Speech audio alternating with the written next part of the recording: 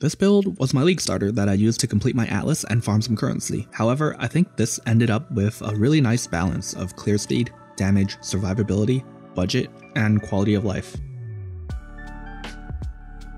I guess I'll start with what this build does well and what it struggles with. Mapping feels really nice, and I did all my own voidstones and favorite map slots, except for the feared. Should be fine though, as long as you don't roll any spooky mods on it. In fact, most bosses are fine. You generally stay pretty safe. This doesn't include uber bosses though. If you're planning on killing ubers, this build's probably not the one you want. It's not a great experience.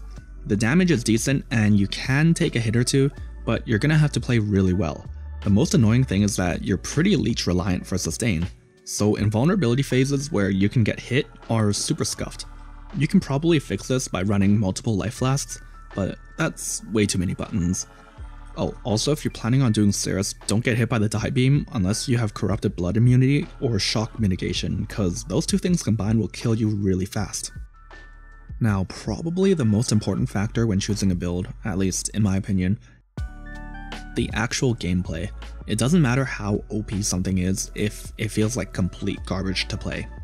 This is a very lazy build that automates a lot of stuff, which makes it S tier for me. You mostly just run around and kill stuff with Ice Shot. Oh, I guess I should also mention, you can literally just swap Ice Shot with Lightning Arrow without changing anything else if you prefer Lightning Arrow, which has marginally better clear, but Ice Shot does more damage and has a better vol skill. We don't use Artillery Ballista, cause you can just use Vol Ice Shot for anything tanky. Now, these things aren't mutually exclusive. In theory, you can get a lot of extra damage out of Artillery Ballista, but having to drop 4 totems gets pretty annoying. I'm fine with just dropping the firing squad with one instant button press. You also don't have to worry about flasks, since they're automated and just always up while mapping. Your sustain is really good too with the instant leech mastery. You'll just need to press your life flask for corrupted blood every now and then. If you really don't want to press your flasks while mapping, then you could drop the life flask and run corrupted blood immunity on a triggered utility flask or a jewel implicit. Just be careful for random ground dots when backtracking in a map. Builds are super socket starved these days, so you're gonna have to make some choices. I actually have some unconventional setups that I'd like to explain here. So in lieu of Artillery Ballista, I run a second Mana Forged Arrow setup in addition to the usual Frenzy one, partially for laziness, but also because we're using Shroud of the Lightless, so we can't 6-link it anyway. I have Lightning Arrow linked to Innervate for some more damage on Ice Shot. Now it's essentially a 2-link Lightning Arrow, but with how it overlaps and all the extra projectiles we get from the tree and Deadeye, it's actually noticeably helping with our clear. You might also notice that we're not using a multiple projectiles gem. It might increase your clear speed a bit, but with some potentially very tanky essences or expedition mobs. Having another more multiplier instead of less is pretty nice. The additional projectiles also don't affect your Vol Ice Shot, so you'd essentially just be nerfing your damage. I chose to run Sniper's Mark with Mark on Hit for convenience, even though it kind of scuffs our build. First of all, automating it lowers its effectiveness, which lowers our damage. It also doubles the mana cost, which is not insignificant. So we have to run a lower level precision, and use this life mastery. And it takes up another gem slot, which we're already kinda short on. You can self-cast it if you want, but I'd gladly take these trade-offs for some more automation. Now, you might be tempted to go Blink Arrow considering how this is a bow build, but Flame Dash feels so much better. It's actually instant, so you can reliably use it to dodge stuff. Blink Arrow might be a bit better for just traversing the map, especially with some cooldown stuff you can get, but I'd rather have the instant skill. The last thing I want to talk about here is why I'm still using Molten Shell even though it got nerfed, and we're not even scaling that much armor. It's more of a feeling thing, honestly. Even though Steel Skin gives a bigger shield, I like having Molten Shell proc on a low level cast when damage taken. With Steel Skin, you'll probably want to have it on left click. That means it won't always be up when you're actually taking damage. Immortal Call might be pretty good, since we actually have endurance charges in maps, but the duration's a bit too short for my liking. If you can get another socket for increased duration, it might be worthwhile.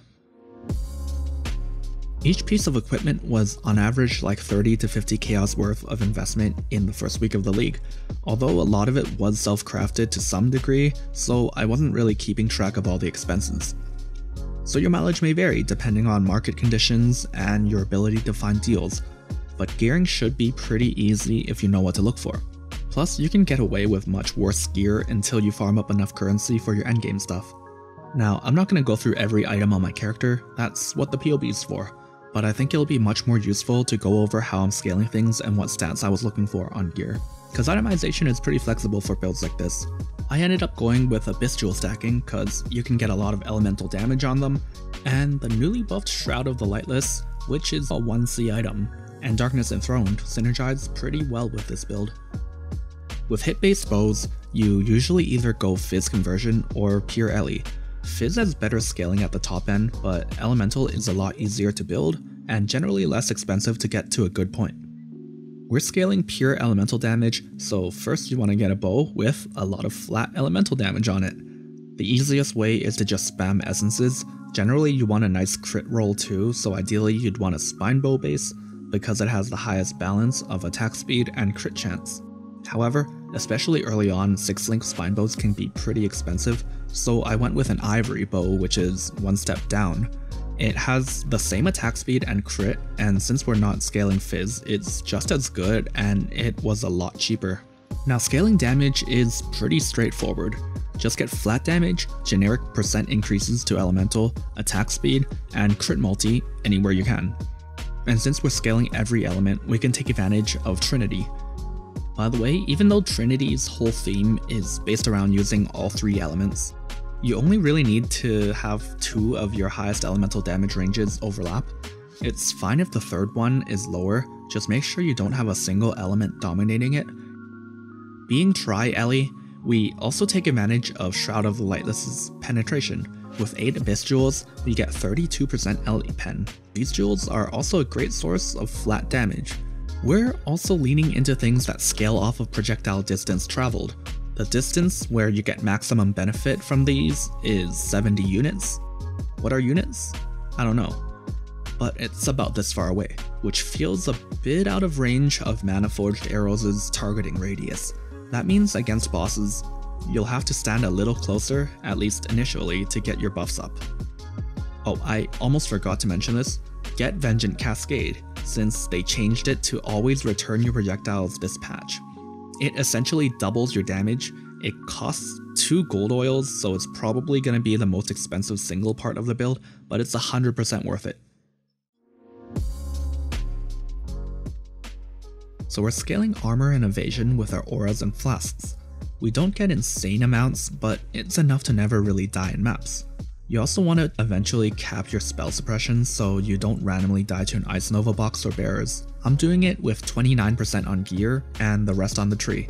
There's plenty of suppression nearby that I didn't need to spec into, so feel free to take some more if you don't have enough on your items. There's technically enough suppression on just the tree to get 100% if you include the evasion mastery, but that would require taking some pretty inefficient passives, so try to get at least 21 on gear. Other than that, it's just mostly life and res on my rares. The taming gives me 35 all res, so that's pretty helpful.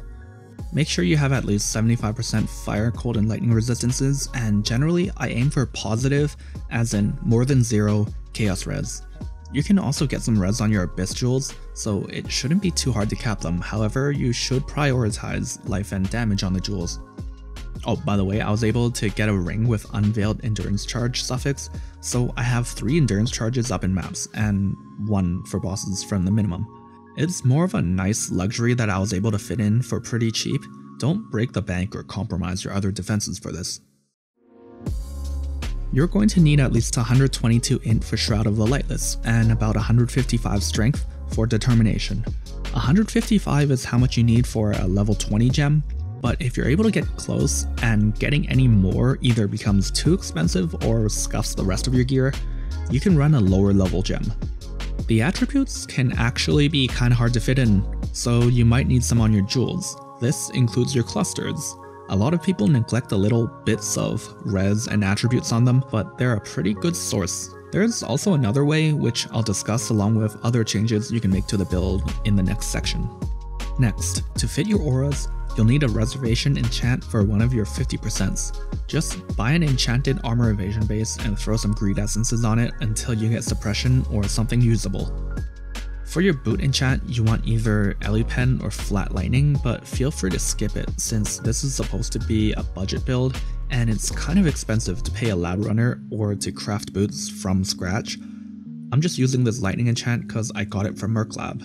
For your Eldritch Implicits, feel free to use whatever usable ones you can get because things can get pretty pricey if you're unlucky, but there are a few that are pretty important. You're gonna want reduced mana cost on your helmet. If you can also get reservation efficiency, that's great. You can run a higher level precision, if not, don't worry about it. Pierce on your gloves is going to be really good, along with either Rage or Intimidate. You can stop with whichever one you get first, but I prefer Rage. On your boots, you want action speed, however, I just settled on movement speed, which is not bad. For the other one, just get something that isn't useless. Now your Darkness Enthroned, make sure you get a good roll on it, like at least 90%, otherwise it starts to get a little slot inefficient. Your flasks, with the use when full enchant and these passives, you'll have 100% automatic uptime in maps unless you have to backtrack a long distance. Just make sure you get some kind of charge sustain prefix on all of them, preferably increased duration. Chances are your build's not going to look the exact same, as a lot of the time you'll have to make adaptations to what you have available or any preferences you might have. Say you want more damage, you can drop a defensive aura for anger. Replacing determination this way eases up on some of your attribute requirements. Speaking of which, you have the option of using a lethal pride here to fulfill your strength requirements. You lose an Abyssal, but you can get some pretty nice stuff on one of these. And since we have so many notables here, it shouldn't be too hard to get a few useful ones. The ones you're gonna want are double damage Intimidate if you don't already have it on your gloves, and potentially Fizz taken as fire, which is a nice defensive option. Especially if you're not running determination, you can mitigate physical damage with a bunch of Fizz taken as Ellie on this jewel, and your gear. And if you don't care about budget, you can get an insane jewel here with a bunch of double damage, but that's probably not worth it in this build because that jewel alone is going to cost more than every other piece combined. Also, if you're not scaling armor, then you'll probably want to use Immortal Call, which probably needs another socket for increased duration. Then you'll need to run an unset ring. This is a pretty good option anyway if you need another socket for something like Enlighten or Enhance for your Sniper's Mark or Flame Dash. By the way, feel free to drop some damage or this flask stuff if you want more life or potentially this power charge. Or maybe this frenzy charge if you're using a timeless jewel with something good on it, but I'm happy with how well rounded this current setup is. Now I don't really have a leveling tree for you since I was doing a lot of experimentation, but generally you can just follow the same structure as the endgame tree, prioritizing % increased damage and life. You're going to want to get this leash here as soon as possible, this elemental mastery once most of your damage is elemental, and feel free to pick up nearby stuff like life, mana, extra damage, or attributes if you need it early and spec out later. I should also mention I was using Graceful Assault here until I could sustain a Silver Flask. Now that there is a lucky suppression mastery, it's pretty worthwhile getting some suppression before you have 100% early on, maybe late campaign early maps. Okay, so I actually leveled with Rain of Arrows until Blood Aqueducts, since it's what I knew and what I was used to, but using Ice Shot as soon as you get it is fine too, especially if you can get a Vol Ice Shot. You'll want to get the projectiles on the tree if you're using Ice Shot, by the way. Ascendancy wise, get Gathering Winds first, cause why wouldn't you want to go through the campaign faster? Then go Far Shot into Endless Munitions, and Focal Point last. Getting Focal Point second is not bad for the damage, but then you won't have the +2 projectiles until Uber Lab, and you're gonna want to start doing maps before then, and having projectiles at that point is really nice. For gems, probably the most important thing is a Mana Forged Arrows setup with Frenzy. For your main setup, Vol Ice Shot, Pierce until you get it on the tree, multiple projectiles until you can get some from the tree, and whatever gives you the most damage. It's probably going to be added cold or lightning, elemental damage with attacks, elemental focus, and potentially trinity if you can maintain resonance. You can also use inspiration if mana's an issue. For auras, use whatever you want. Anger or wrath for damage, purity of elements if you care about defense, precision if you need accuracy, maybe vitality before you can get leech. Now, I'm not using artillery ballista in the endgame setup, but it's really nice for single target during the campaign and early maps. I got up to 216s on just a 5-link ice shot and this bow cause artillery ballista in a 4-link was doing work on the bosses. Feel free to use whatever leveling uniques you have or can get. Since this was my league starter, I was just using whatever garbage I found on the floor. As soon as I could afford it though, I got a Rigwald's Crest cause it carries pretty hard through most of the campaign, only falling off during the later acts. A Hari's Bite, which I used until like yellow maps, mostly cause of the attributes. And a Thrill Steal, since the Onslaught is a lot more enticing with the removal of the support gem.